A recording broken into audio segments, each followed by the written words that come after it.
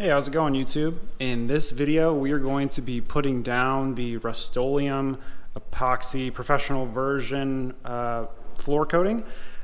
So first I'm going to start off with pressure washing the garage floor. So I've got the pressure washer over there. It's mainly dirty from a bunch of drywall mud and sanding. There's really not many oil spots, maybe that, but that was here before I got here. But I'm going to start with the pressure washing. That should take care of most of it, and then I'll have degreaser and etching to go after that. So I'm going to go ahead and get pressure washing. This is pretty much the first step, is getting the garage floor clean, and then we're going to have a great looking garage floor after this, hopefully. So let's get to work.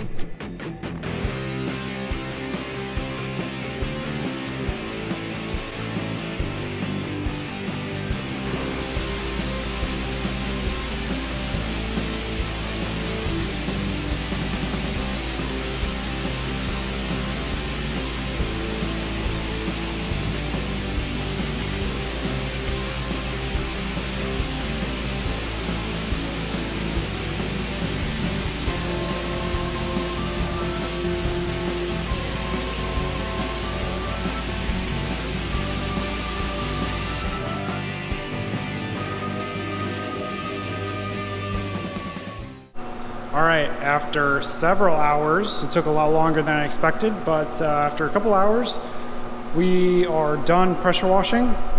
The garage turned out okay. It's a lot cleaner than what it was, but it also revealed a lot of spots that I didn't know were there, problem areas. But I've got the fan running to dry the underside of the drywall. I'm gonna move that around every couple hours. And I've also got the dehumidifier running on the AC unit. Otherwise, that's just the first step of the process, pressure washing the floor. It's what I chose to do. There's many other different methods. But next we gotta continue cleaning, get some of this paint off of the floor that I couldn't get off. There's some black spots in here I couldn't get, so probably manually scraping it and using whatever other products I can find or use to get that last bit of material off. All the hard work is in the prep, so got to take our time doing this, and then we'll have a great final product.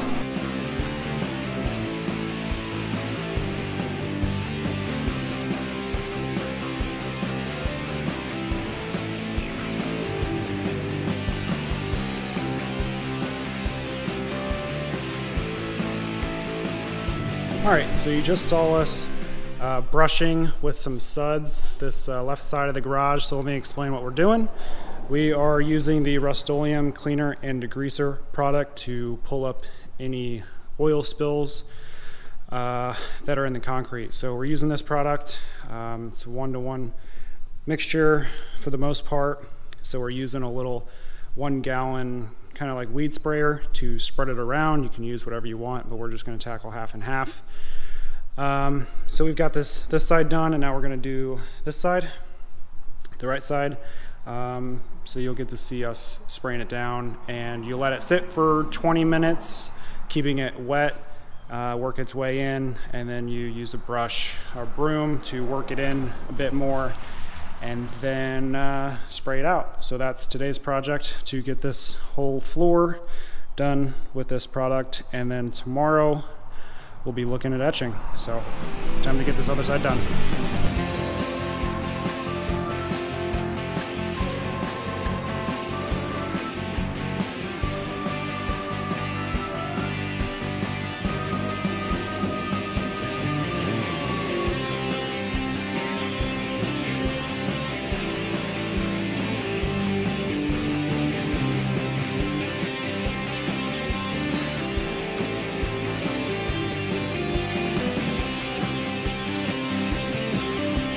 A lot of work.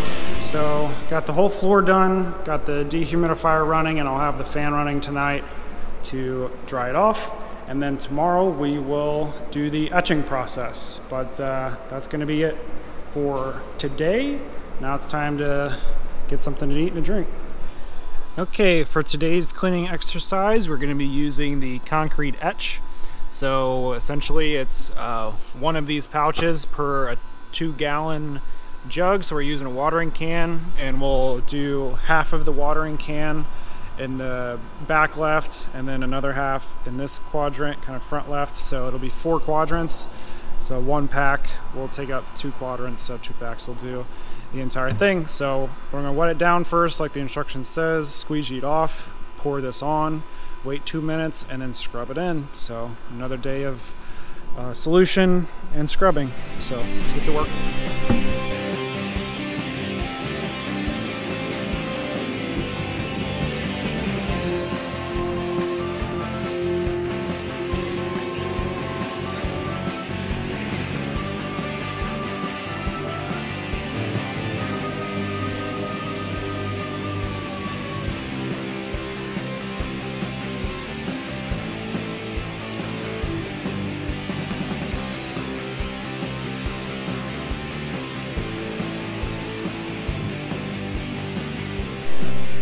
Alright, it's been about 3 or 4 days since that last day where we were etching the concrete. I wanted to make sure that it had several days to make sure it dried out all the way. I was actually going to do this yesterday, but it rained, so the humidity was above 80 or 85, and the instructions say you don't want the humidity that high. So humidity is down today, so we're good to go ahead and start transforming this floor with the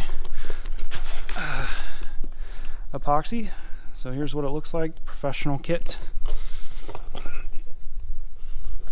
Got 2 of them for this garage, and a bunch of bags of white and black flake, because the flake that comes in the kit is gray, black, and blue, and white.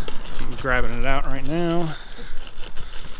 Try not to put a hole in it, but there's the flake that comes in the kit. I just didn't want the blue, really, and there's grays in there, and my walls are gray, so I just wanted, well, I can't say that because there's grays in this, but I wanted more white in the floor than what's in there, so picked up some black, white, and gray for the flaky floor. Picked up 1, 2, 3, 4, 5 of them, so hopefully we'll be good to cover the floor quite a bit. But now I've already blown out the garage with the air gun, and now it's time to go ahead and start mixing the kits together, and you know, we're going to start laying the epoxy down. So stay tuned.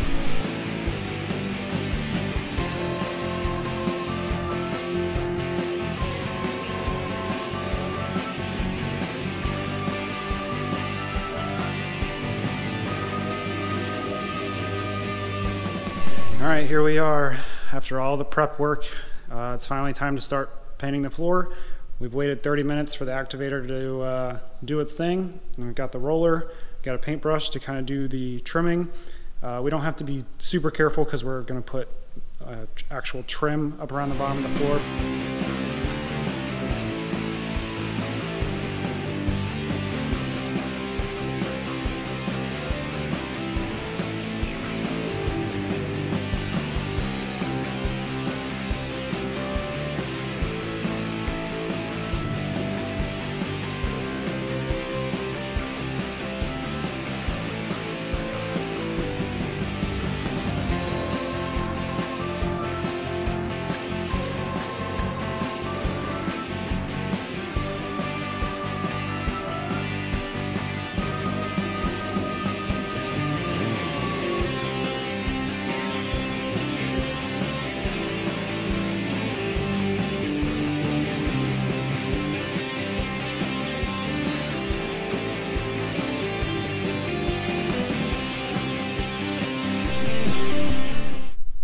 Just finished the floor.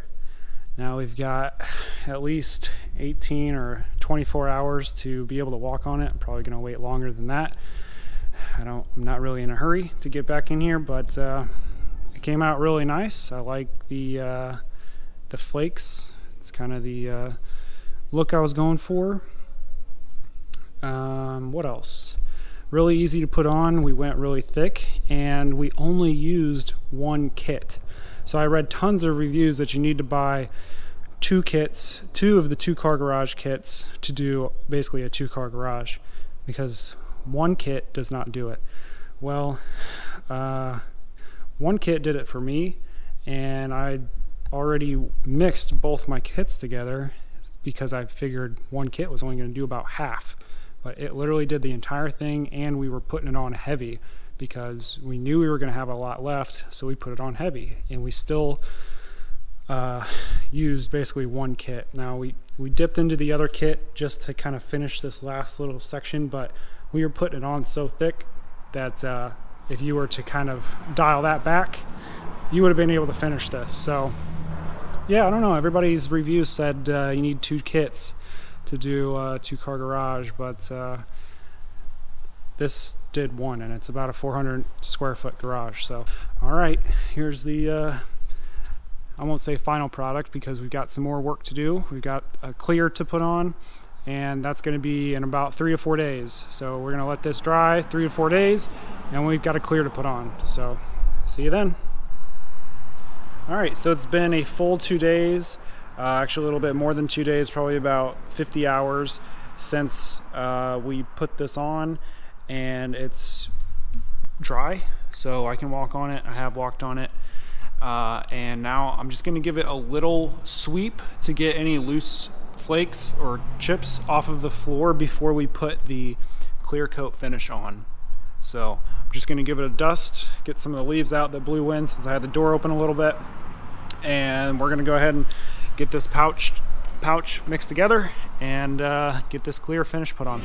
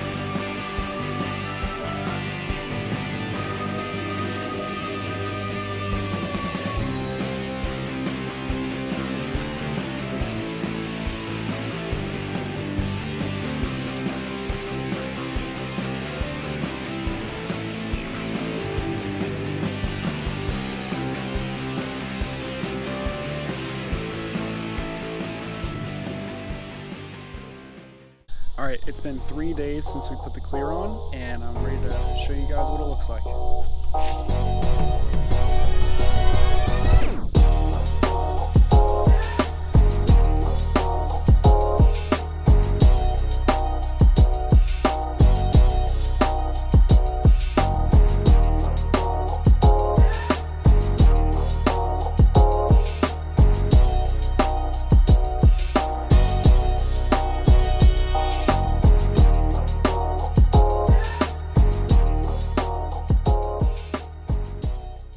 Man, what a difference. I am super happy with the way this turned out. I apologize for the echo.